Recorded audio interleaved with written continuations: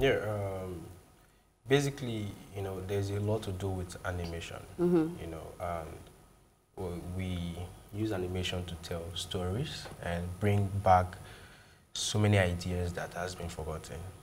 And at the end of the day, we're creating something for the younger generation.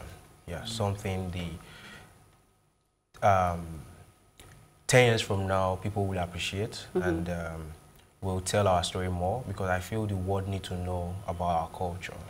So using animation to do this is simply one of the best ways, you know.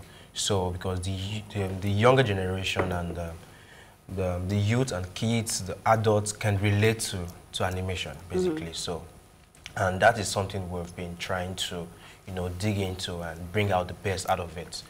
We're tired of looking at the Western world. Okay, talking about